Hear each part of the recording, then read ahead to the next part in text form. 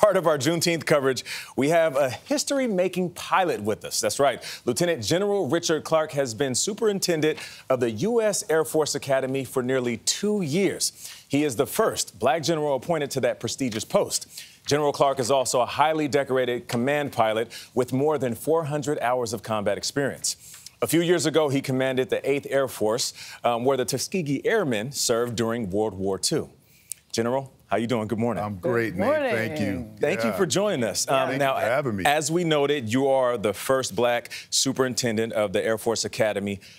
What has it been like? Because you've been at this position for about 2 years, right? That's correct. Yeah, it's been interesting. It's been great, though. I love being back at my alma mater. But COVID was tough.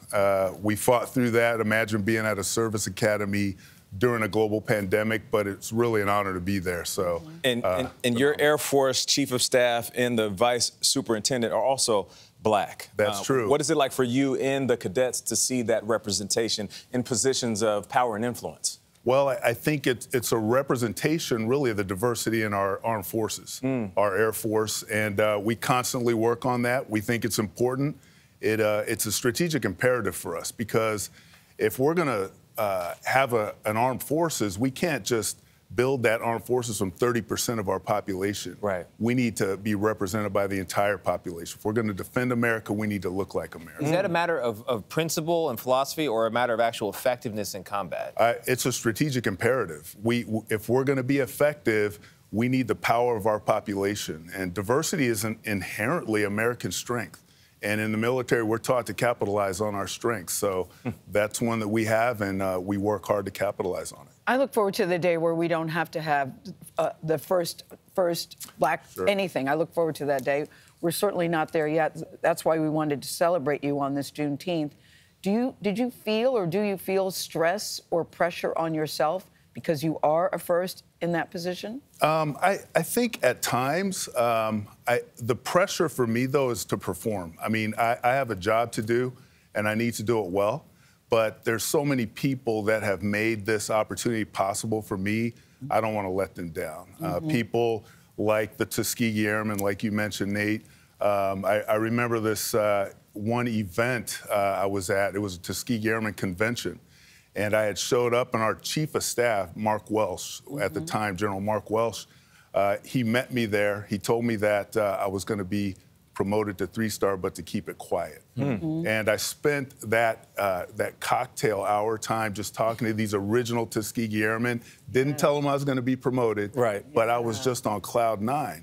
But then when General Welsh, he was the keynote speaker. It was when I was the commander of 8th Air Force, which is all of our bomber forces. He gave this great speech about the Tuskegee Airmen, and then he goes, "Where's Rich Clark? Are you sitting in the audience? Where are you, Rich?" And he asked me to come up, and I had no idea what he was going to do.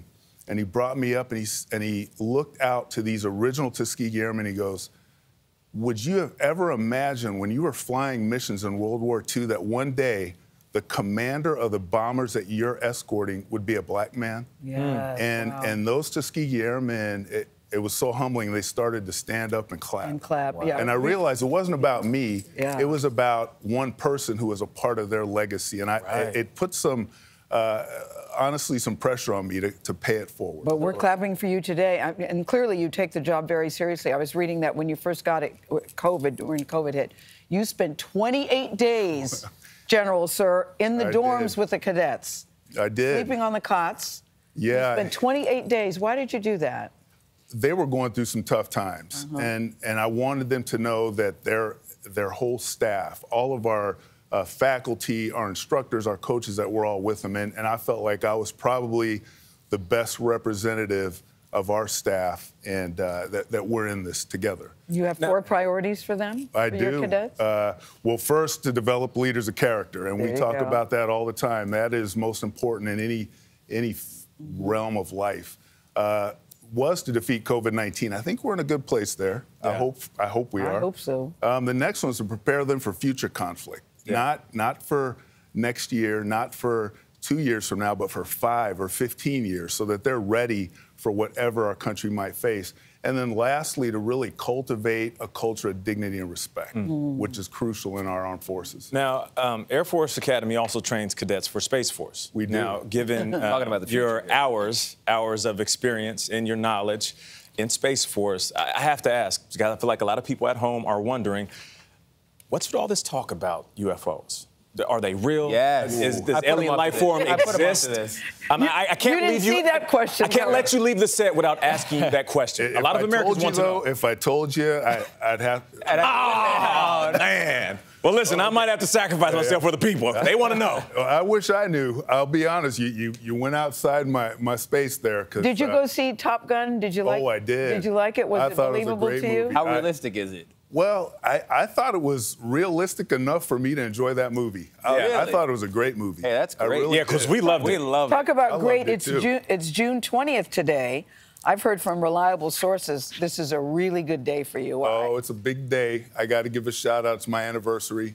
My wife, Amy, and I have been married 24 years. That's awesome. So any chance I get to make some points with her, No doubt. I'm taking it. Yeah, that's great. Happy anniversary. Congratulations to you and Amy. Do you have a brother?